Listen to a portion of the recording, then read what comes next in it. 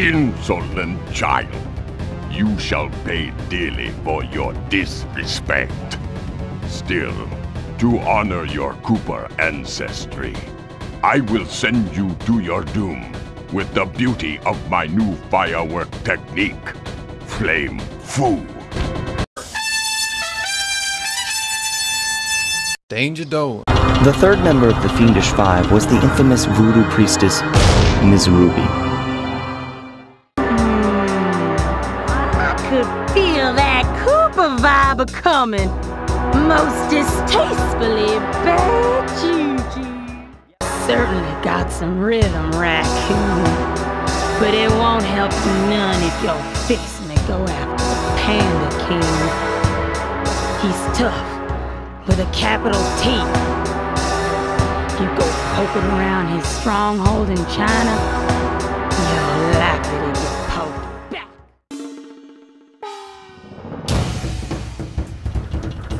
The road trip gave me the time I needed to study up on the Panda King. Rest in peace, Bruce Lee. Rest in peace. Born penniless, he was fascinated by the fireworks rich noblemen set off every New Year's. He spent a decade learning the art. But when he tried to offer his fireworks to the noblemen, they couldn't see past his shabby clothes and chased him away. Humiliated, the Panda King took revenge on those who shunned him by using the very tools of his art for crime. What a surprise! Some noblemen piss off a commoner, and he takes revenge on them. And you gotta admire the Panda King. He spent an entire decade on learning how to make fireworks, and that is a tricky craft, and very dangerous, mind you. And, I gotta say, he kinda deserves it. He kinda deserves taking revenge on noble people who very clearly do not know talent when they see it.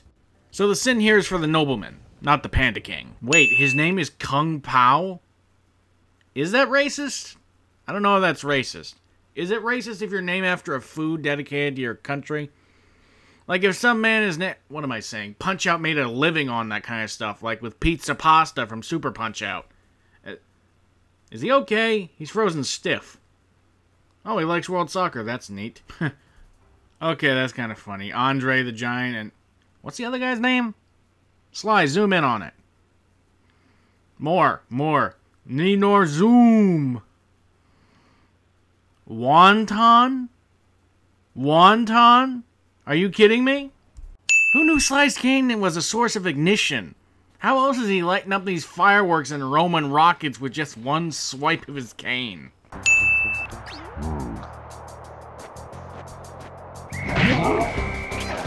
Why is it in Panda King's first level, and only his first level, that you're not specifically told what your previous boss encounter got you? Like, I figured it out because I did it by accident, that I could turn invisible. What the hell? Did General Tsao have plastic surgery between games? Like, how'd he go from an ape to a chicken? And really, dude? You had to put you have hairy palms in your resume for the Panda King? No one needs to know that.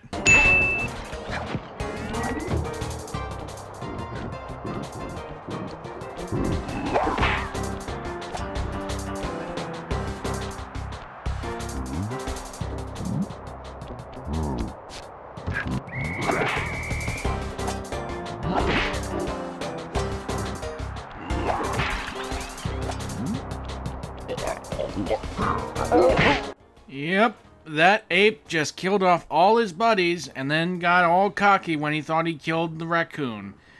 It's a Starscream if I've ever seen one. What the heck? The Lucky Charm still exists even after I die when I collected 100? And it just sits there. This might be the absolutely worst protected treasure key I have ever seen. Not Mugshot's jewel case on a random rooftop. Not Miss Ruby, oh, just let a ghost take it. No, it's out here, sitting on the cold, hard ground.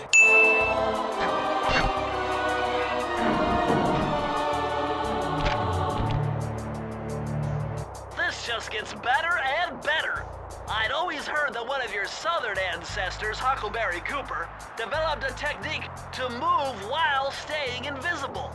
Hold down the circle button to turn invisible, then move around with the left analog stick. Not one stage in, and Slayton Common's invisibility has already been overshadowed. And it actually makes sense that a character based on Huckleberry Finn would have the ability to move while staying invisible. Like, considering what Huckleberry Finn is known for. Nice job breaking into the Panda King's compound. I think I figured out a way to get to the top of that giant statue. But unfortunately, it's obstructed by this reinforced ceiling hatch. No problem. They seem to have plenty of firepower around here. I'll just have to find a few more treasure keys to get at it. How exactly are those treasure key locks keeping the fireworks from being lit? I mean, if they were locked inside a cabinet and then we broke it open once we got all 3 keys, then they ignited, that made more sense. This looks like a good place to try out your new invisibility move. Hold down the circle button to drop out of sight. While invisible, nothing can see you. Not lasers, not searchlights, not guards. Oh, and if the guards already see you, then the invisibility trick won't work on them. Well, thank God for all these for no reason existing conveyor belts. Why are they here? They're only here to benefit me, apparently. There's no point to them being here. They're not even transporting fireworks.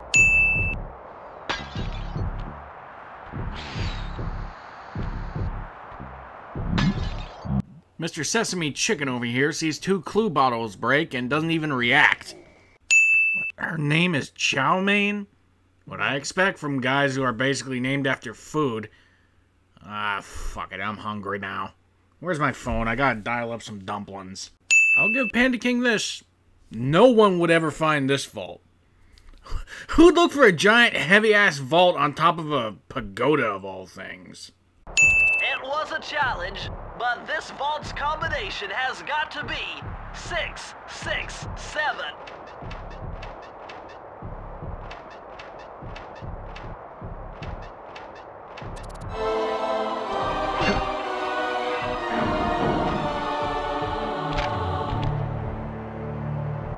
Incredible!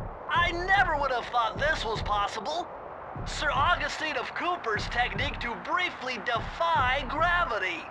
From now on, you should be able to pop right out of those bottomless pits you keep falling into.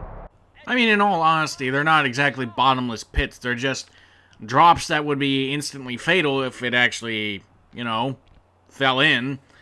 And defying gravity.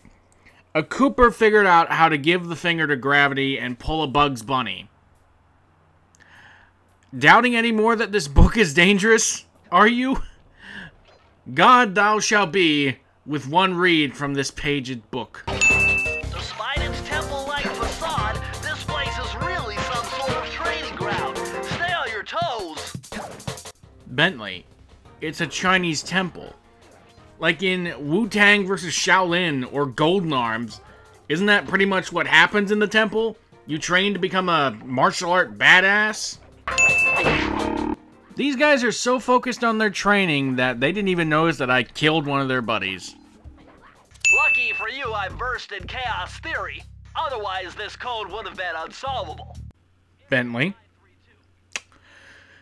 What the fuck does that even mean? I've calculated the trajectory of these rockets and I'm 99% sure you'll be able to ride them all the way to the top of that statue before they explode. What about that other 1%? Well, in that case, Sly, you will be blown to bits. But the experience will no doubt be spectacular. Gee, Bentley, thanks. I'm all up for climbing on that rocket to fly up there now. Murray, what are you doing down there? Well, I'm minding my post when I notice a snow cone stand, and I think to myself, hey Murray, you gotta keep your energy up. Who the fuck eats snow cones when it's already cold out? Like, out of all the things on top of this mountain, it could have been like Szechuan Mapo tofu. It could have been lo mein, chicken chow mein. Any of those other things you order from a Chinese restaurant that are actually good. And actually worth getting in the middle of a blizzard on top of a mountain. So I hurry over here, and then all of a sudden, monkeys are everywhere, bugging me to race them 3 times around this track for a key. The way Murray says it, it sounds like the monkeys were fucking bored and were like, oh, what the hell, we'll put up the key as a prize. What can happen? Okay, I don't know where I got bottomless pits in the Sunset Snake Eyes video, but I must have mistaken it for icy patches, and, you know, it actually makes the level kind of fun. Like, yeah, it's the same problems. They have a normal top speed higher than you, so that means they're always going faster by default. But with the icy patches, they're more likely to mess up, meaning you're more likely to get ahead. In fact, on this level, I was consistently playing at least 3rd, where previously I was always in 5th. It did take me a while, but not nearly as long as the mugshot level. Those stupid monkeys! They got lucky and beat me! I'm just not used to driving on the wrong side of the road. Just get the key, Murray. Again, Sly, we're racing on dangerous, icy roads. You could go down there, get the damn key yourself while we're distracting the monkeys. Honestly, I don't know why you're sitting on your ass in the cold, doing nothing while Murray tries to get the key. But hey, what do I know? I'm just a disembodied voice from another dimension who's just judging you on everything you do in your life. Freeze, raccoon! How can I freeze when my heart warms at the very sight of you? Shut up, Ringtail. I don't know what you're doing here in China, but I'm sure it can't be good for whoever owns this place. You must only have What? eyes for me if you're too blind. You don't know Panda King's living here? All I You see is did you not know that any of the other villains were where we found them?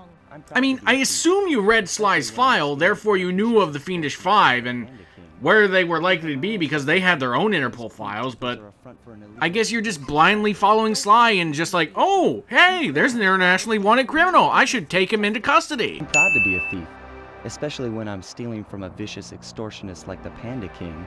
Open your eyes, detective. These quaint temples are a front for an illegal explosives factory. Don't try to confuse the issue. You criminals are all the same, and none of you can escape justice. I mean, yeah, Sly's still breaking the law by stealing stuff, but, Panda King's killing people. In fact, I'm pretty sure all the Fiendish Five have killed people. There's a difference between soft criminal and hard criminal. Thief is less bad than murder, Carmelita. Wait, holy shit. Was Carmelita always built like a Pixar mom? I mean, just look at her! It's so thick! That's not your ordinary, everyday 2C's thick, that's like, Extra thick! yeah, I mean, this girl is like thick with a capital damn. This is oddly mellow music, considering I'm being chased by Furry Bait with a shock pistol, who is out to get me and doesn't seem to understand that there's a murderer in this area. Unfortunately, this vault code appears to have been written in owl dialect. I won't be able to crack the code until we meet and defeat the bird who created it. Okay, first, owls have their own language in the Sly Cooper universe? And second, that means Clockwork only took like 2 pages out of the book. Again, he probably didn't need them, but why only 2 pages? We don't even know what the other page was that he took. This vehicle is identical to the one you found in Miss Ruby's lair. Someone with some serious high-tech skills must be providing these guys with hardware. The 5th member of the Fiendish Five, perhaps? Remember, This legitimately was the only other time that Clockwork is mentioned outside of his own level. And considering I think Panda King's level was supposed to be the first, it kind of makes me want the Fiendish Five to like talk about Clockwork when Sly beats them, like bigging him up as this unfeeling, cold machine of logic that is devoid of all emotion, like really play into how monstrous he is. Instead of them not knowing when to shut up and ratting out the next member, for instance. Why am I firing a high-energy blasting vehicle inside a fireworks production facility? You all seen cartoons, you know what happens when there's a single spark from a random thing in a firework factory.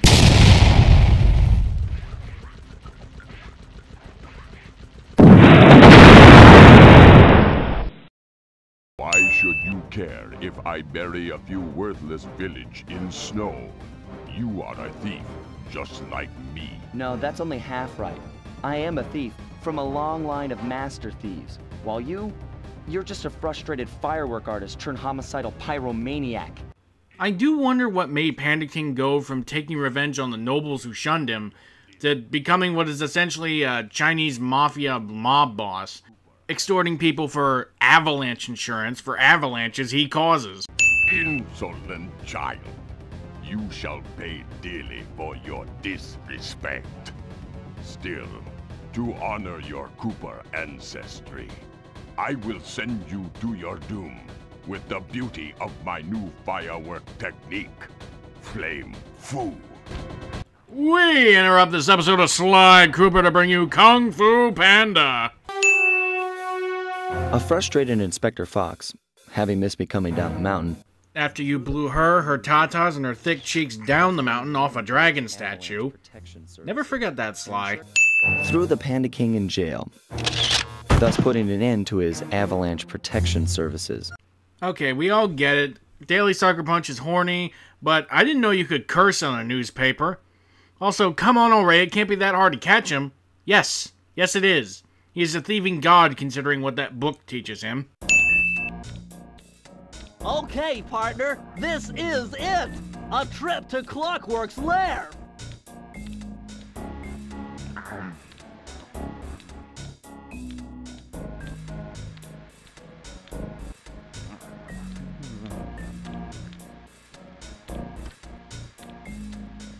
Okay, partner.